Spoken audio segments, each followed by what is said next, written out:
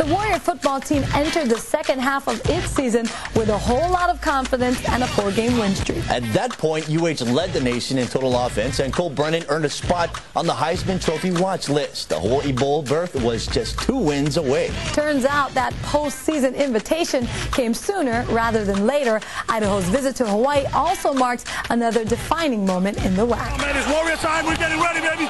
It's homecoming. Warrior time. Get ready, baby.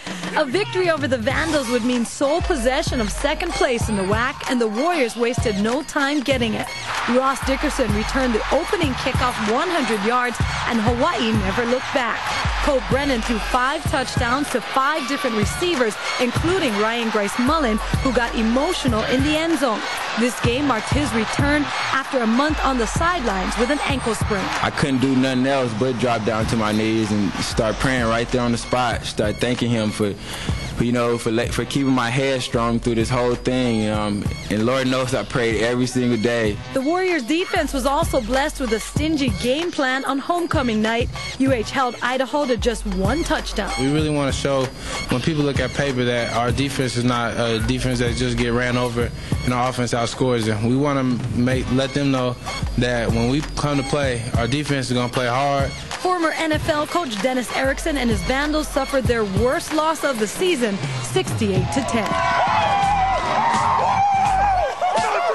A Hawaii Bowl invitation was on the line in the Warriors' final road game at Utah State. That was enough motivation for Cole Brennan and company.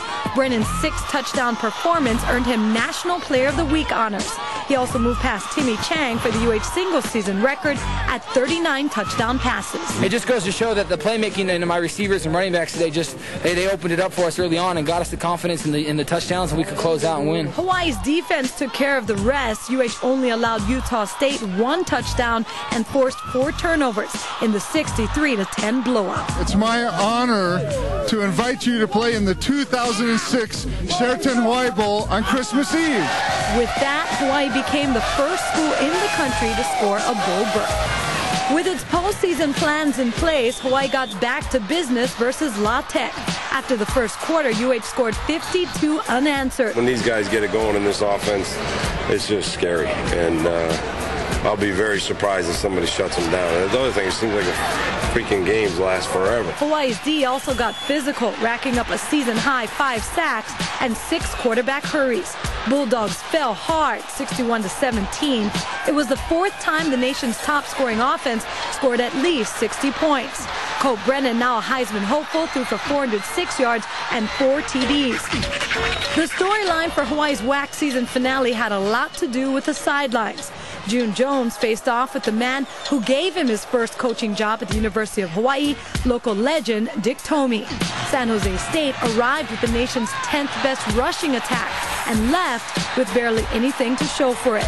The Spartans managed only 82 yards on the ground. You know, frankly, I was as impressed with their defense as anything. I thought, very good offensive team, but kind of the same offensive team they were last year. But I thought defensively, a huge difference. Major difference. Mel Purcell was a difference maker. The defensive end earned WAC honors with 8 tackles, a forced fumble, and 2.5 sacks. Cole Brennan also stacked his stats, throwing 5 TD passes. Hawaii's 54-17 win over San Jose State led to a second-place finish in the WAC. It also made waves across the Pacific. Both the Associated Press and Coaches Poll recognized UH at number 25. It was the Warriors' first national ranking in the AP since 1993. A big test came with the Big Ten as Hawaii and Purdue met for the very first time. The Warriors certainly liked their chances thanks to 2 TD runs by Nate Ilawa, who ran for a career best 159 yards. UH was up 17-0 at the half.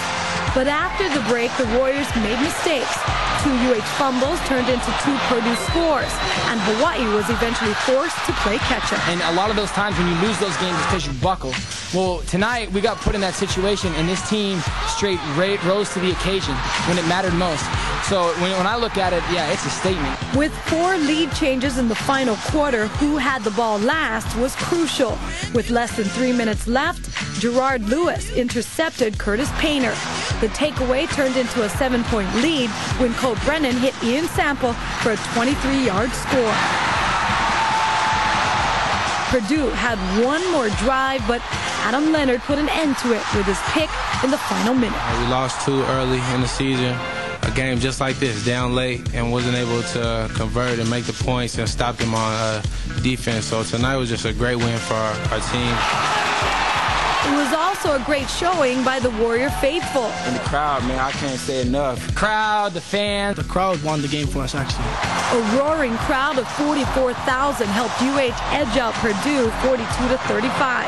Even better, this was the Warriors' school record 9th win in a row. Oregon State and former UH offensive line coach Mike Cavanaugh came to Halawa well aware of Hawaii's success. The Beavers also had to deal with a full house of 50,000 at the Aloha Stadium. But OSU stayed focused on Colt Brennan.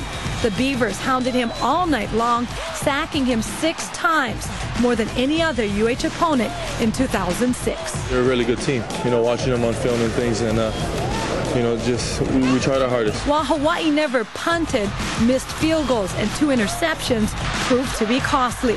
After trailing by 11 in the 4th quarter, Hawaii had a chance to take the lead in the closing minute. But Brennan's pass on 4th down was just short.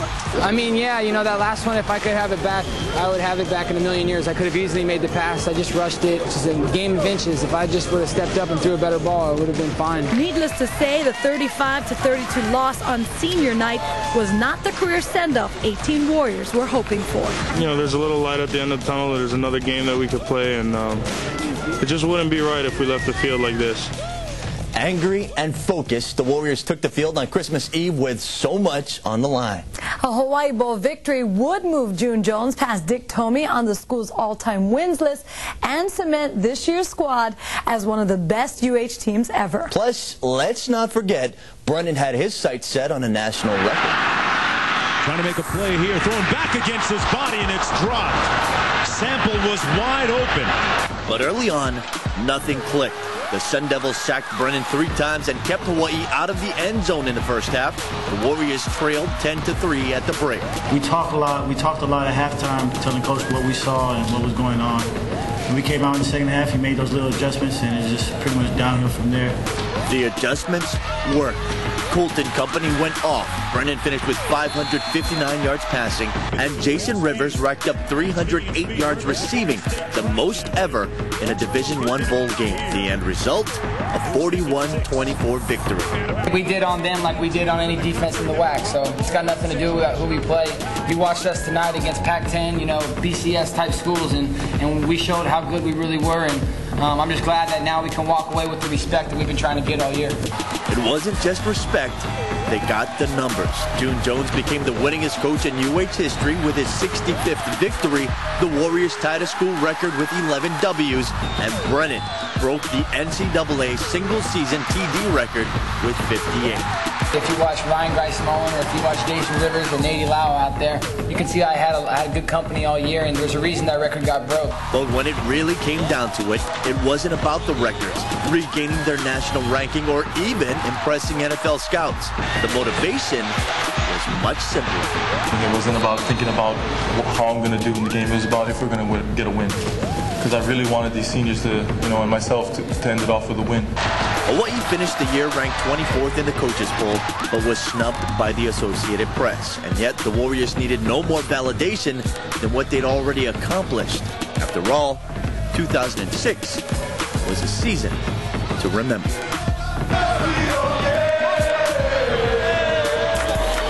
Still to come, Coach June Jones grades out the season. JJ is here to put a stamp on 2006 and look ahead to what he's got in 2007. You're watching Warrior Football.